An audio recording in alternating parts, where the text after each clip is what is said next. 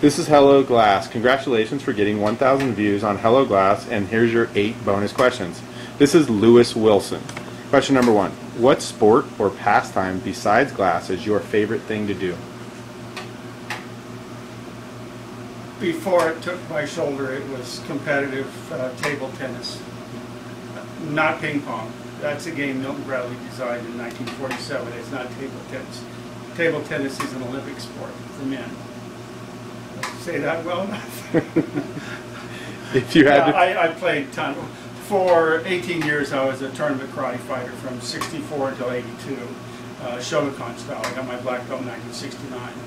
But and all the surgeries I've had the last 4 months was kind of from doing stupid things when I was young. But I had my shoulder rebuilt about 8 weeks ago, and that kind of killed the table tennis. If you had to pick one tool for an apprentice or beginner that is not a torch, what would that be? One tool.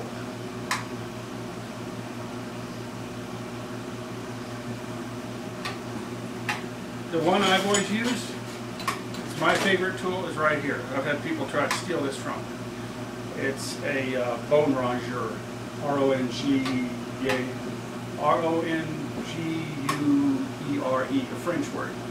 You have an amputation, fingers cut off, you slice the skin back, you peel the skin back, you have an exposed bone, a little recessed curve of this thing, use it like a file, you pull it down the bone, and it's for scraping a bone from jagged to smooth, so that when you stretch the skin back and smooth it over and suture it in.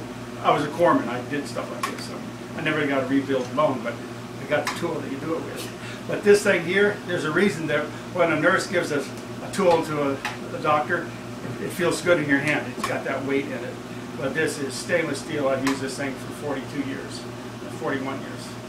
And it is cool. It's for laying in lines. But it's different than if you use your table knife that everybody has. It's a table knife, because you're using the front edge. So if you got a grinder, cut one of these off and you got like this. But you won't be able to say bone rongeur.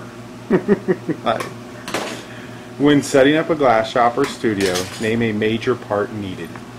Ventilation. Says the guy with no active ventilation other than 16 feet clear story and windows all around. So many people have said I should be dead, but ventilation.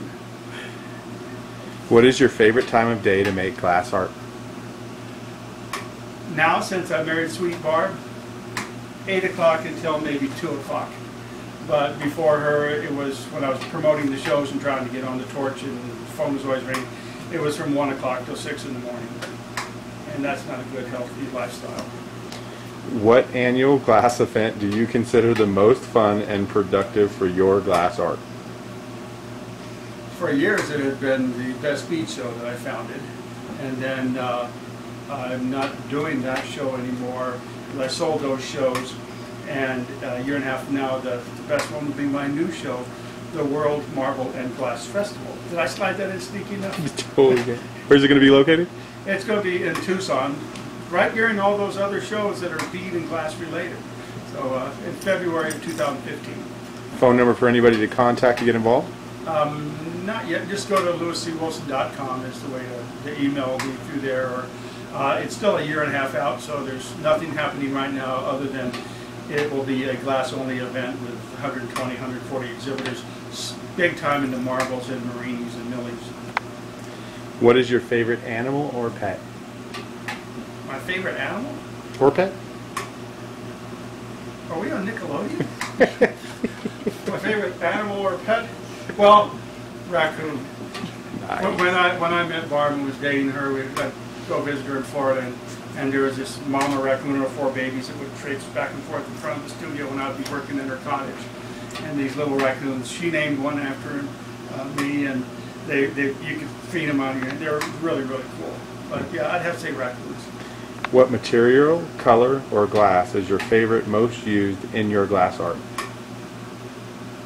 Just the old 7740 borosilicate clear. I mean, I'm old school. I like just clear glass, but I mean, is that the answer you wanted, or? If clear is what you do, that's what you do?